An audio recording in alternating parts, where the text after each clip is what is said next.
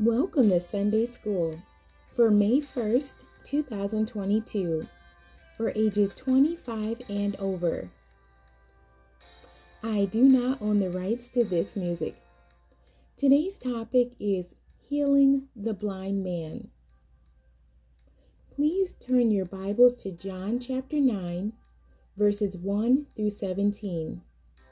Please also have pen and paper ready to write down today's notable scriptures, to answer today's questions, and to write down the daily home Bible readings for the week. Our Bible basis is coming out of John chapter 9, verses 1 through 17. The Bible truth says Jesus ministered to people by meeting their need. The memory verse says, "Therefore said some of the Pharisees, This man is not of God, because he keepeth not the Sabbath day. Others said, How can a man that is a sinner do such miracles? And there was a division among them." And that's from John chapter 9, verse 16.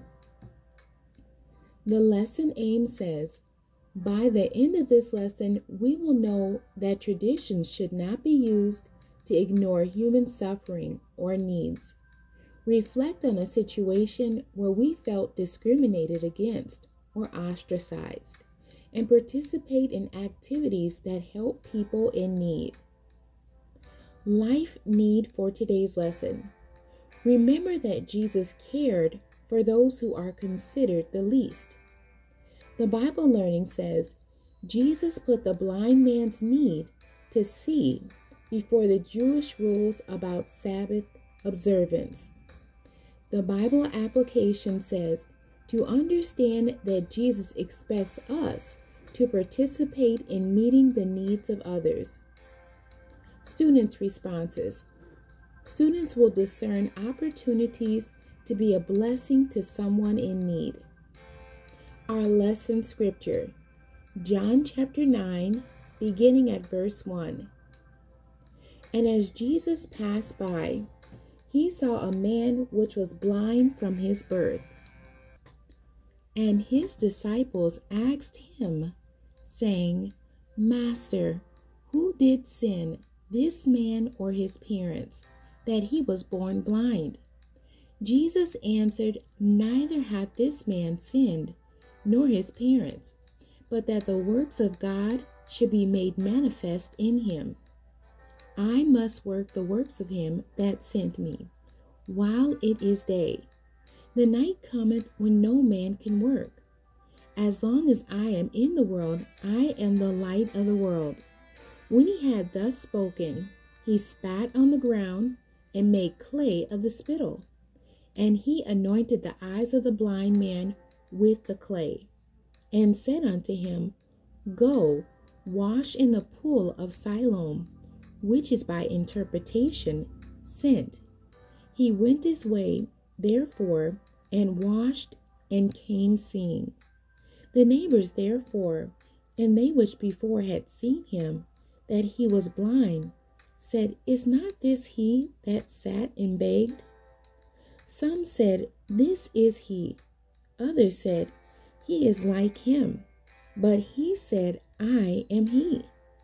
Therefore said they unto him, How were thine eyes opened?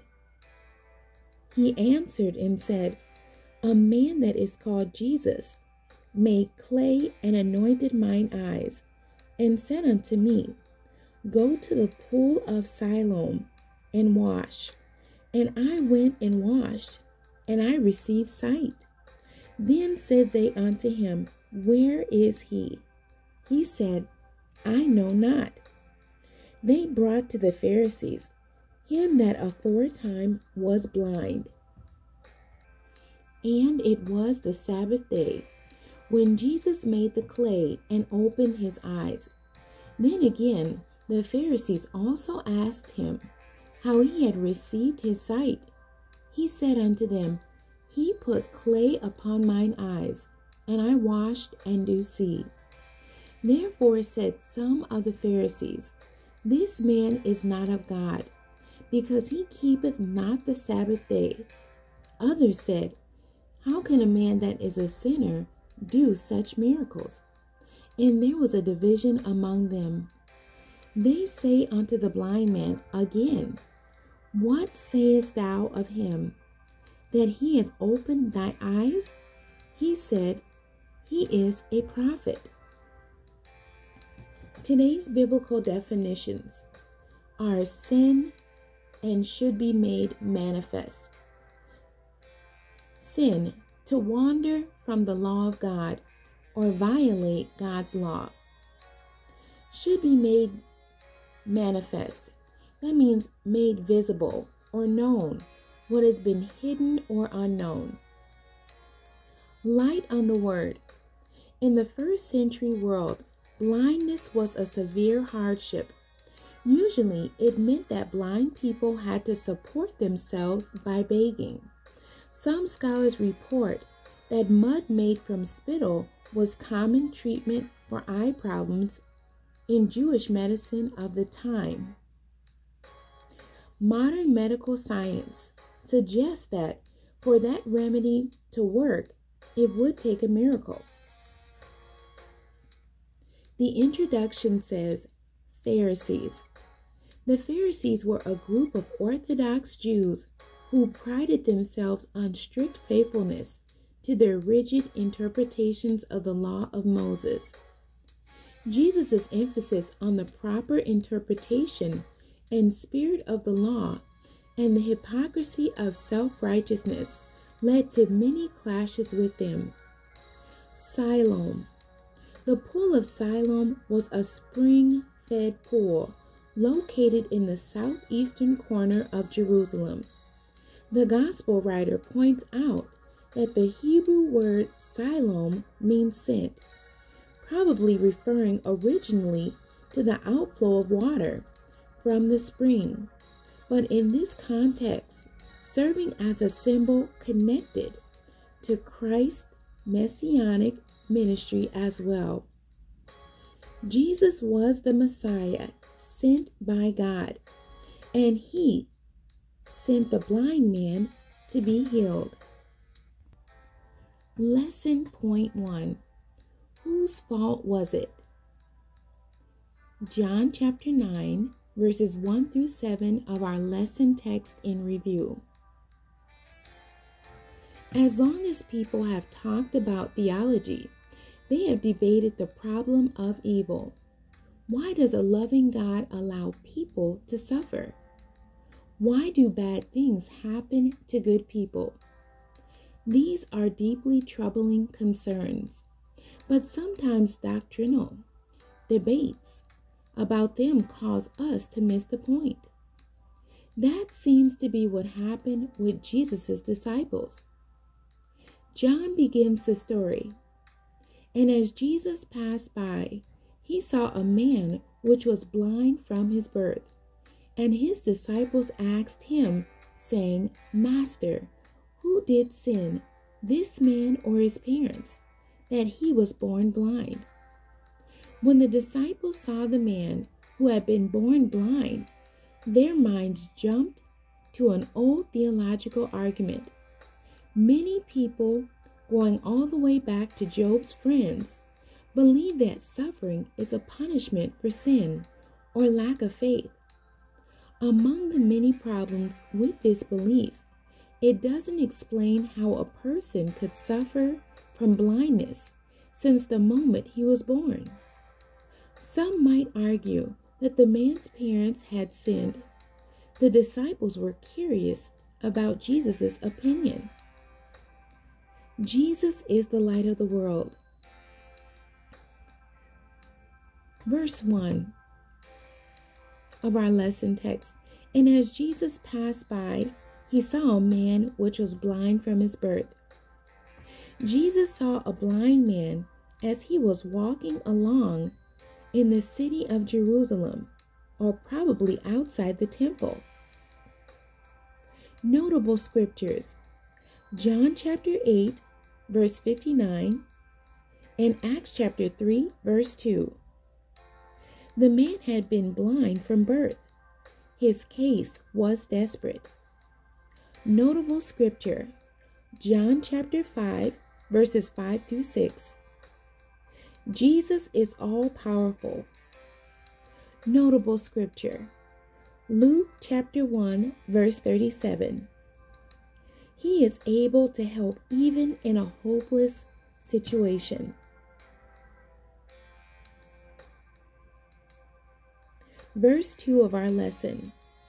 And his disciples asked him, saying, Master, who did sin, this man or his parents, that he was born blind?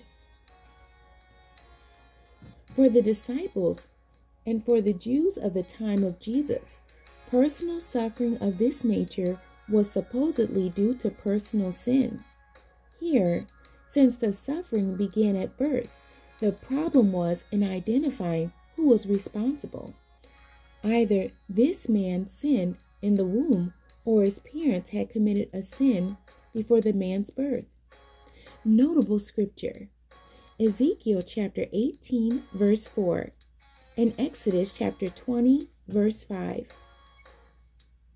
While the Bible allows a general relationship between suffering and sin due to the fall, it refuses to permit the principle to be individualized in every case. Notable scriptures, Genesis 3, Romans 5, and Job, the book of Job. A person's suffering is not always due to a particular sin he or she committed. Verse 3 of our lesson text. Jesus answered, Neither hath this man sinned, nor his parents, but that the works of God should be made manifest in him. Jesus told the disciples that this man's blindness was not due to his sin or the sin of his parents. It occurred so that the work of God might be displayed in his life. Notable scriptures, Exodus chapter 4, verse 11, 2 Corinthians chapter 12, verse 9. This is not to suggest that God made this man blind or allowed it in order to use him to reveal his glory. Notable scripture, James chapter 1, verses 12 through 18. As in all seemingly hopeless cases, the man's blindness allows the works of God to be revealed. The man's story is a sign revealing the glory of Jesus sent by God. One of the marks of the coming of the Messianic age is the receiving of sight by the blind. Notable scripture, Isaiah chapter 29, verse 18, and Isaiah chapter 35, verse 5. Verse 4 of our lesson text. I must work the works of him that sent me, while it is day. The night cometh when no man can work. As long as I am in the world, I am the light of the world. Jesus pointed out to the disciples an urgency to be reckoned with. Notable scriptures, John chapter 4, verse 34, Matthew chapter 24, verses 36 to 51. Jesus used a short parable about day and night to talk primarily about his ministry, and later the ministry of the disciples. He compared his ministry to light shining in darkness. Notable scriptures, John chapter 1, verse 9, John chapter 3, verse 19, and John chapter 8, verse 12. His life is compared to one day of labor, and it will finish with the night of his death. Notable scriptures, John chapter 5, verse 17, Luke chapter 13, verse 32. Thus, he must take advantage of the hours of the day in order to finish the job before the coming of the night. Notable scripture, John chapter 11, verses 9 through 10. He was talking about his imminent death. This is an explicit connection to Jesus' earlier claim. Notable scripture. John chapter 8, verse 12. As the light of the world, Jesus offers salvation to all human beings. After his death, his disciples will be called to be his witnesses. Notable scriptures. John chapter 4, verse 34 through 38. I'm going to repeat that. John chapter 4, verses 34 to 38. John chapter 11, verse 7 and verse 15. And Acts chapter 1, verse 8. Verse 6 of our lesson text. When he had thus spoken, he spat on the ground and made clay of the spittle, and he anointed the eyes of the blind man with the clay. Jesus proceeded to heal the blind man using a mud pack made from saliva. No reason is given for using a mud pack instead of just saying a word, as in previous healings. Notable scriptures. John chapter 4, verses 50 and verse 53. It may be that the man needed to be involved in the healing process by an act of obedience to Jesus. Jesus probably used the mud pack not as medicine to stimulate the man's faith. Notable scripture. 2 Kings chapter 5, verse 13. Verse 7. And said unto him, Go wash in the pool of Siloam, which is by interpretation sent. He went his way therefore, and washed, and came seeing.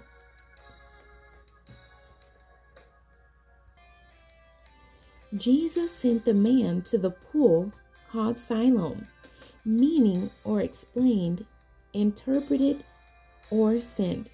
Notable scriptures. 2 Kings chapter 20, verse 20, and 2 Chronicles chapter 32, verse 30. Water flowed from the spring at Gihon into a pool in the city of Jerusalem. Jesus sent the man, and he himself was sent by the Father. In John chapter 9, verse 7, having obeyed the command to go and wash in Siloam, the man came back seeing, meaning he came away seeing or able to see. Healing was the reward of his obedience. Notable scripture. 1 Samuel chapter 15, verses 22 to 23. It is not that the water of Siloam had a curative virtue. It is his faith leading him to where he had been sent. Notable scriptures. Luke chapter 17, verses 14 and verse 19. Question 1. What answer did Jesus give to the disciples? Question about the cause of the beggar's blindness. Write down your answers.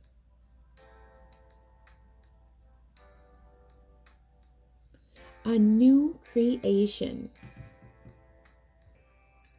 Not surprising, the sight of a blind beggar created a stir in the neighborhood. Some of the neighbors tentatively recognized him. Others thought he was a different person who happened to look the same. The man used to sit and beg, but after Jesus healed him, he could walk and run on his own and would be able to earn his own living. By giving the man the ability to see, Jesus transformed his entire life. This miraculous healing is one of many fulfillments of prophecies foretelling that the Messiah would give sight to the blind.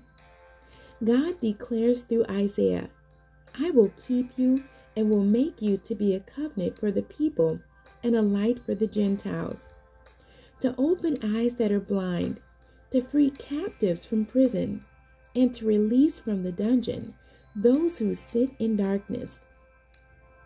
Notable scriptures: Isaiah chapter 42, verses 6 through 7, Isaiah chapter 35, verse 5, and Matthew chapter 11, verses 2 through 6.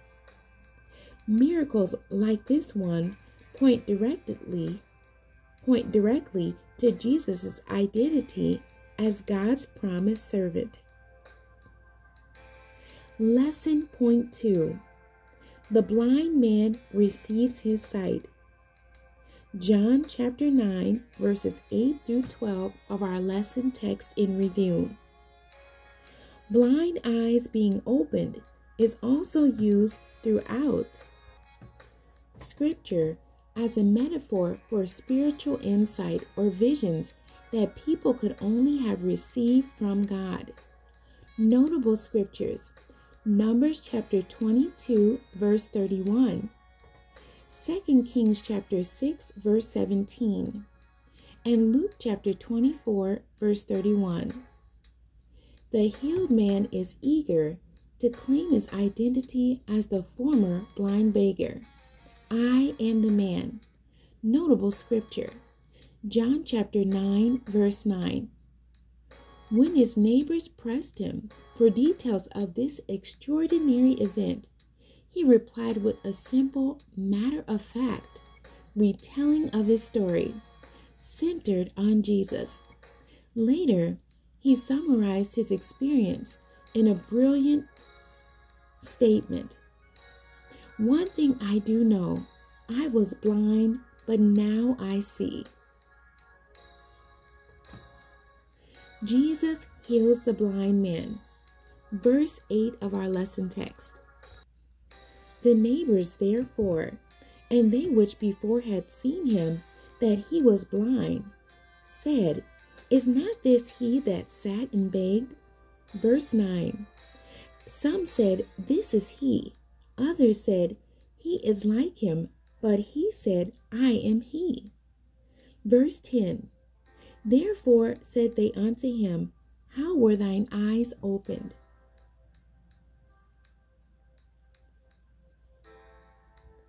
As a result of the miracle, the man's neighbors started discussing his identity.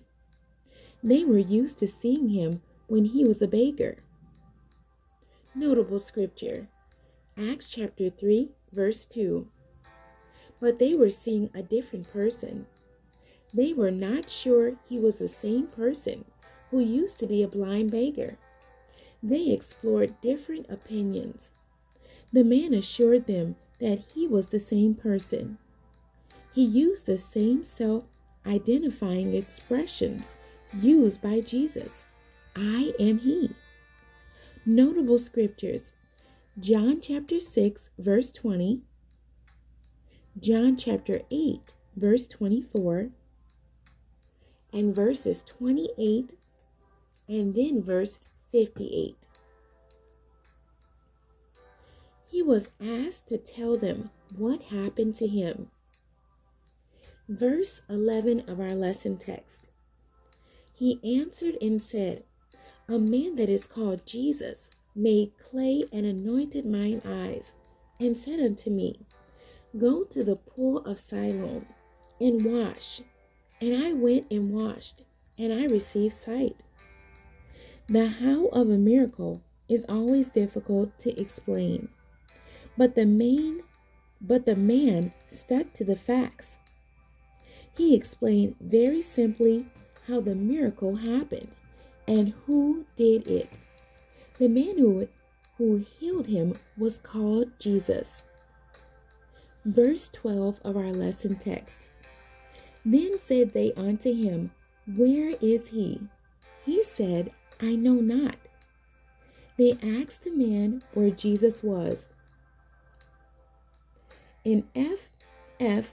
Bruce's view, the question, Where is he? suggests that those who questioned the man would have liked to question Jesus too, to see if the two accounts tallied. Since the man could not see when Jesus made mud and smeared his eyes with it, when he went back home after his healing, he could not really know where Jesus was. Question number 2. How did the beggar explain what happened to him to his neighbors?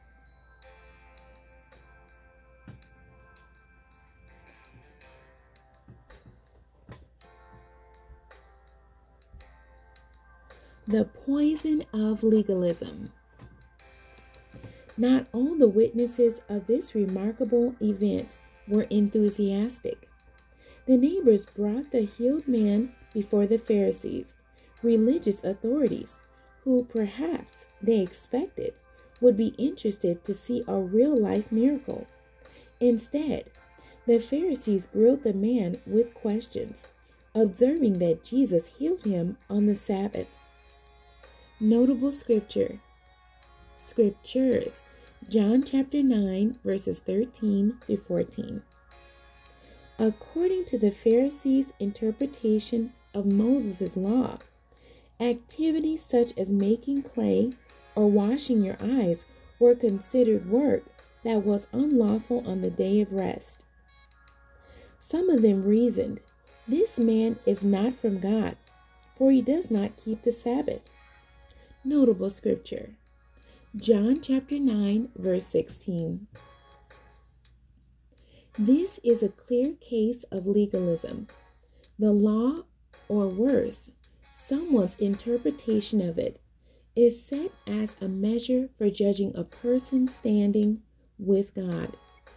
While the law itself is not a bad thing, God never intended it to be the foundations of our relationship with Him. The law points out our sinfulness, but it has no power to keep us from sinning or make us live better. For those things, we need faith in Christ alone. The law was our schoolmaster to bring us into Christ, that we might be justified by faith. Notable scripture. Galatians chapter 3, verse 24. Lesson point number 3. Jesus places needs before rules and regulation.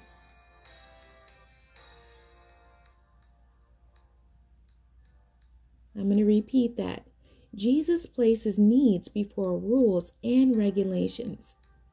John chapter 9, verses 13 through 17 of our lesson text in review.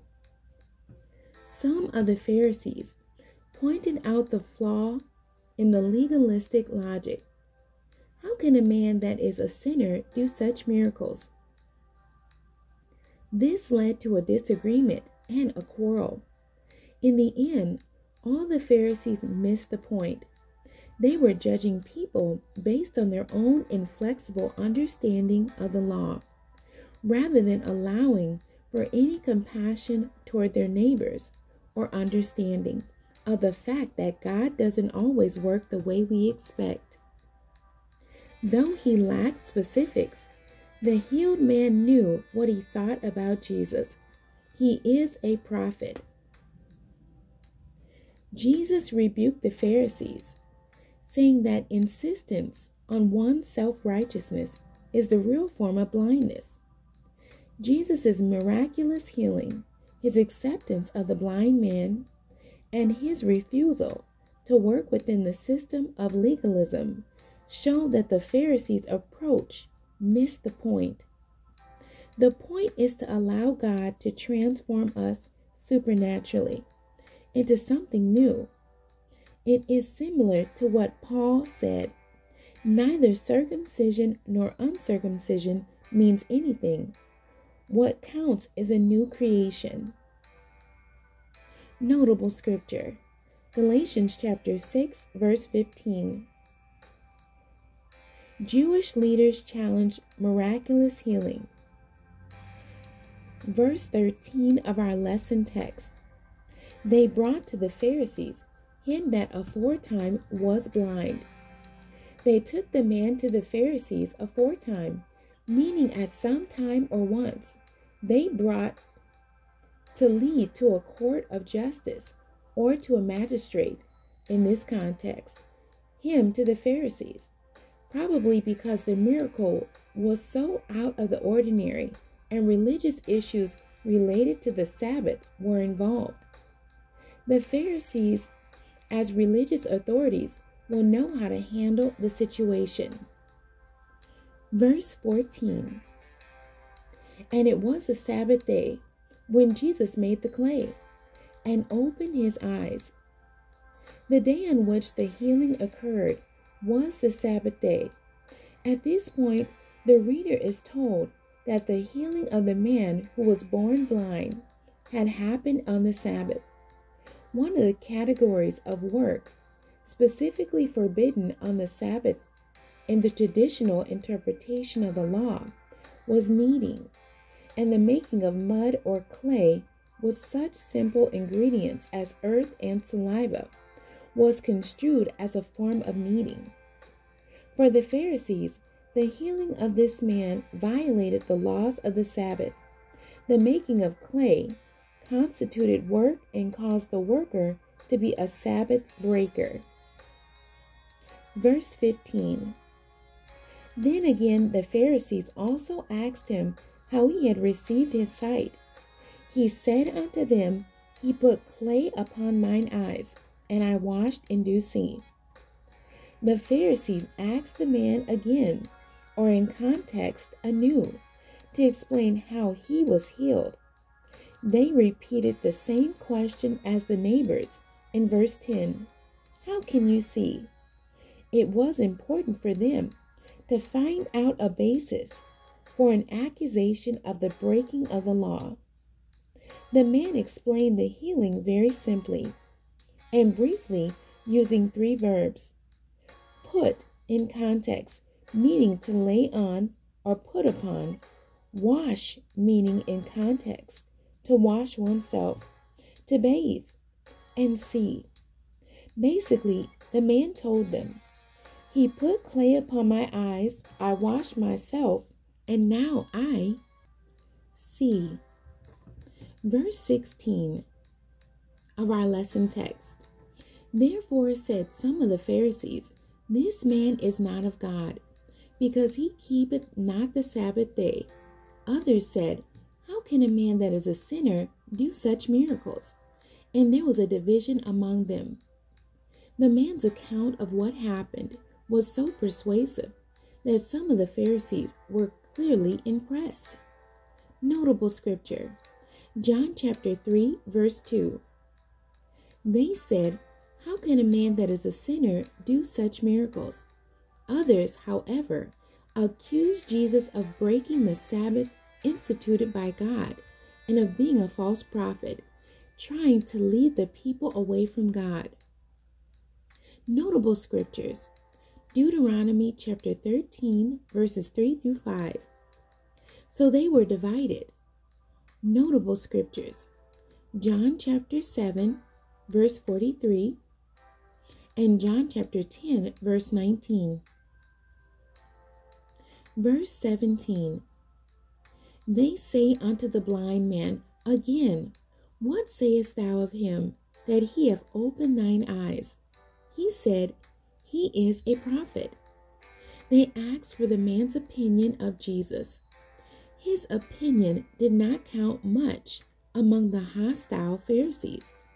They probably just wanted to get some words out of the man that would allow them to make an accusation against Jesus and even the man.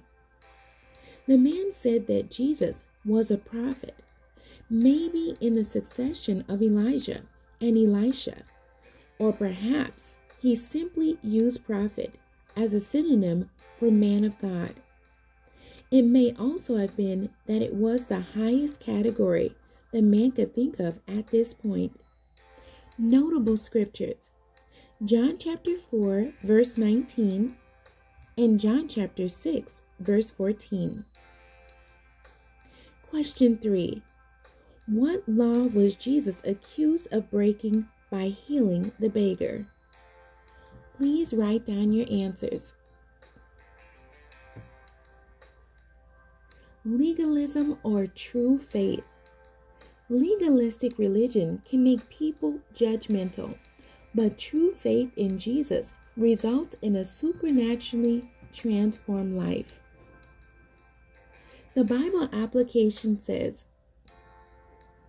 in this story, the Pharisees show several characteristics of what modern researchers call spiritual abuse, such as legalism, judgmentalism, authoritarianism, rejection, and placing doctrine above people. If you're not familiar with the topic of spiritual abuse, study a list of its characteristics. Have you seen spiritually abusive or legalistic behaviors in religious groups? In your experience, how can you avoid these in your own church or ministry? What facts about Jesus might you point to if you needed to encourage someone who had suffered this kind of abuse in his name? Students' responses. Examine your own approach to people in need. Is it theoretical like the disciples, judgmental like the Pharisees, or compassionate like Jesus? If there are any people or groups of people you've been avoiding unintentionally or on purpose, take the initiative to offer them some tangible help or encouragement in Jesus' name. Father in heaven, I ask you to forgive us for any time this week we made judgments about people, even if we didn't say it, but we thought about it. Help us to accept people for who they are and see the best in them. We pray for those who are in need, and when you show us their need, we pray to promptly obey you in meeting their need, even if it is inconvenient. If it is money, we pray not to judge how they use it, but leave that between you and them. In the name of Jesus, amen. Dig a little deeper. The authorship of John's Gospel and the identity of the beloved disciple. John's Gospel claims to be based on the testimony of one who is identified as the disciples whom Jesus loved. He is never named but appears frequently on the pages of this gospel, leaning on Jesus' chest at the Last Supper. Notable scripture, John 13, verse 23. And acting as an intermediary between Peter and Jesus. Notable scripture, John 13, verses 24 to 25. He follows Jesus into Pilate's court during his trial and was at the foot of the cross during Jesus' crucifixion. On that resurrection morning, he outruns Peter to the tomb, looks in, and believes. In the epilogue of the gospel, this disciple identifies Jesus to Peter and questions Peter's faith. Who is this disciple? Early church tradition identifies him as John, one of the sons of Zebedee, who, with James, Jesus called sons of thunder.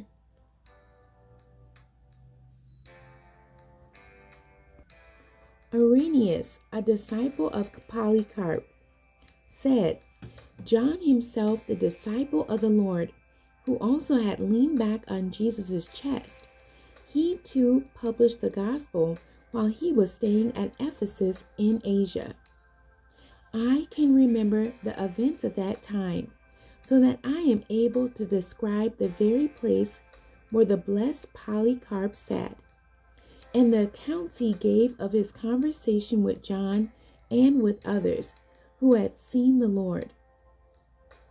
Therefore, we may conclude that John is the author of the gospel that bears his name, because of the overlap. Readers should see the digging deeper discussions on religious groups in first century Israel, the 7 signs of John's Gospel, and metaphors in John's Gospel. Notable scriptures are, daily home Bible readings. Monday, the topic is hope for the future. Read Isaiah chapter 29, verses 17 through 21. Tuesday, the topic is separating light from darkness. Read Genesis chapter 1, verses 14 through 19. Wednesday, the topic is light for the journey. Read Exodus 13, verses 17 through 21. That is Exodus chapter 13, verses 17 through 22. Thursday, the topic is the blind questioning blindness. Read John chapter 9, verses 18 through 23. Friday, the topic is teaching the unteachable. Read John chapter 9, verses 24 through 34. Saturday, the topic is seeing but not seeing. Read John chapter 9, verses 35 to 41. Sunday, the topic is the light of the world. Read John chapter 9, verses 1 through 17. God bless you, and thank you for joining me today.